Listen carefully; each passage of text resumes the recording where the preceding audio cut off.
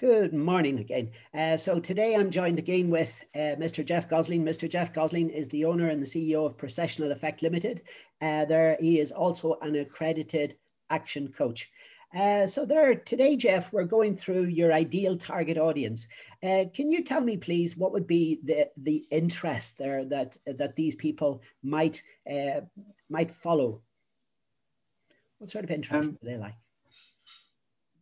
Most of the people I deal with are very, very focused on their business. Okay. Very focused. Yes. It's life. It's their life. Yeah. So quite often I'll ask them, well, not quite often, I always ask them if I'm going to start working with them. My job is to help them achieve the life of their dreams. And quite often they take some real coaching to get to a position where they've got clarity around even why they're doing the business or where they want to get to. Usually if they've got family, then any spare time is spent with their family. Many of them have the usual hobbies like sports or gym or whatever else. They're usually quite driven people, so they might have hobbies and things that they do outside. Mm-hmm. Most of them are investing most of their time in trying to scale a business, finding that full time. Yes.